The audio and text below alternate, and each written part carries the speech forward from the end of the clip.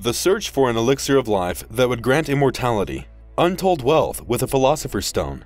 The alchemist at work in a dark room over a fire and boiling cauldron. Dark magic and satanic rituals. Was alchemy a sinister practice as portrayed in countless books and movies? Or was there something more to the obsession that held great minds in thrall for centuries? In its broadest terms, alchemy is the name given to the practice of changing matter from one form to another. It is defined as a forerunner to the modern science of chemistry. But alchemy has broader connotations, involving such esoteric terms and pursuits as the occult, mysticism, and religion. It is associated with legendary and alluring phenomena like the Philosopher's Stone and the Elixir of Life, a potion said to grant immortality to those that drank of it. Not only that, but titans of history and science like Galileo Galilei and Isaac Newton were also devotees of the arcane practice. Before we learn more about the wonders of alchemy, if you're interested in early access to videos and live chats with the creator of Intrigued Mind, consider subscribing to our Patreon. Your support will greatly help us keep the channel producing more intriguing content. The word alchemy is closely related to chemistry, and in the medieval, Renaissance, and early modern periods, the two words were for the most part interchangeable. Both share their etymology with the Greek term chemia or chemia, which has to pour as its root, and it refers to the art of alloying metals, already in established practice for millennia by the time of classical Greece.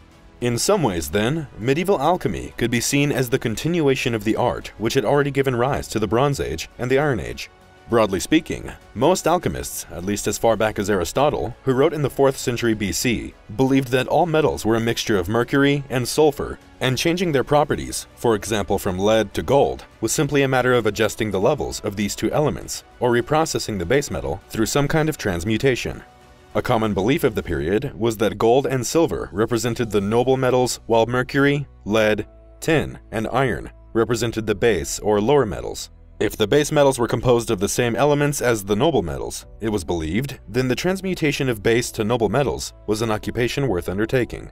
This belief that elements like iron and lead were compounds was created in a large part from the effect on these substances when they were processed. When applying heat to purify the metals, different colors would often be obtained due to impurities or other elements being present with the untreated samples the alchemist possessed. The general view among alchemists was that a fundamental material known as the Philosopher's Stone could be used to convert the base metals into noble varieties. A precise definition of the famous Philosopher's Stone is difficult, if not impossible, as the legend derived from many different cultural, scientific, and religious strands. There is one school of thought that the Philosopher's Stone may have been the prima materia from which the four elements of antiquity were derived: earth, fire, air, and water. Prior to the Renaissance and the rediscovery of the work of Aristotle, the works of Plato were highly influential in European thought, and this explanation for the origin of earthly matter appears in his work, Timaeus. Finding the Philosopher's Stone was an art named chrysopia. This process is generally held to have involved applying heat to different materials for sometimes long periods of time, even several days, and reducing the matter down to its most elemental form. Each alchemist had his own framework and ingredients for this process, and even before the advent of thermometers and lab equipment in the late medieval and early modern periods, the heat was to be kept at a precise temperature, no easy task when working with charcoal or ordinary wood fuel. Despite its occult and fraudulent connotations, alchemy was in many ways an extension of metallurgy, and it did result in the discovery of compounds that had utilities. Alkahest, for example, was said to be a universal solvent that could melt away any substance and was useful for removing contaminants from mined metals. Alchemists were also working in an age that was far more superstitious and concerned with the supernatural than our own time. As late as the early 1600s, the King of England and Scotland, James I, wrote a book on the existence of witches, their practice of disguising themselves in society, and the threats they posed to the public good. Torture and execution by burning were famously the penalties for witchcraft and other unapproved supernatural practices. And as the extraordinary aims and appearance of alchemy could easily fall within these brackets, alchemists were also careful to keep their activities discreet when they could not be assured of their personal safety. One particularly amusing example of this is alchemists referring to cold dragon, which creeps in and out of caves. Modern decoding has led researchers to decipher that the term in question refers to saltpeter, potassium nitrate, now used in food preparation and toothpaste, and even helping in the removal of tree stumps by breaking down the composition of the wood. In the same way that modern memes and slang derive from popular culture, alchemists would layer their writings in allusions to historical, mythological, and religious terminology, thus making their work alluring and mysterious to even the lay reader. The experimentation of alchemists led to other successes also. The printing press of Gutenberg, which had the effect of disseminating knowledge around Europe and then the rest of the world like no other invention in history until the advent of the internet, was made possible by printing type letters that were made from an alloy of tin, lead, and antimony. Gutenberg's ink was also oil-based, another result of the alchemic spirit of experimentation.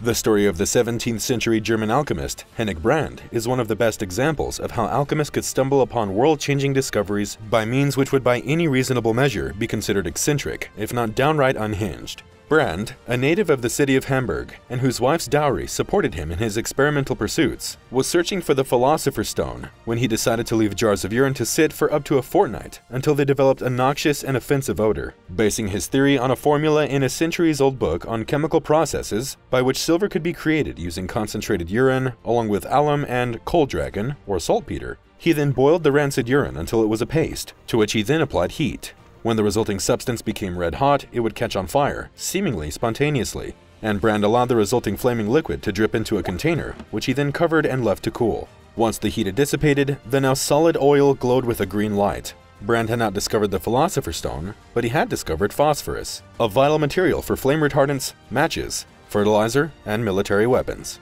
In the true style of medieval alchemists, Brand kept his discovery to himself in a bid to profit from it, rather than publish his findings in a journal as a scientist would do today. Monetary issues forced him to sell the process to a fellow German alchemist, who then in turn sold the secret of phosphorus to the Anglo-Irish scientist Robert Boyle, who is generally regarded as the first man to practice what is now modern chemistry. Even though he was himself a believer, at least in theory, in alchemic transmutation and the possibility of the Philosopher's Stone. This was something he shared with his younger contemporary, Isaac Newton, who is similarly described as the founder of modern physics. Most famous for his theory of gravity, Newton's actual work and influence went far beyond his modern reputation. The true depth of his discoveries will likely never be known. Newton deliberately wrote his groundbreaking Philosophiae Naturalis Principia Mathematica, Mathematical Principles of Natural Philosophy, in the by then outdated Latin rather than English, so that fewer people would be capable of reading it and he would thus be less bothered by questions. The reason for this seeming disinterest was that Newton, the most brilliant mind of his time, spent the majority of his life searching for the Philosopher's Stone and the means to transmute base metals into noble ones. He was also master of the Mint of England, so this pursuit would have carried large benefits. The 20th century economist John Maynard Keynes once purchased a case of Newton's notes, expecting to discover untold and fantastic insights into the nature of the world, but found on inspection that it was filled with the notes from years of experimentation into alchemy. Newton started the Principia after a visit from Edmund Halley, who had wished to consult with him on the inverse law of planetary motion. Halley's journey to Newton was demonstrative of a new spirit of collaboration amongst what were then termed natural philosophers, who shared in many of the beliefs of ancient and medieval alchemy, but who would in time come to be described as scientists. In a conscious break with the individualist and secretive practice of alchemy, Boyle and Halley were early members of a group that was originally called the College for the Promoting of Physico-Mathematical Experimental Learning, but would be amended to the Royal Society of London for Improving Natural Knowledge.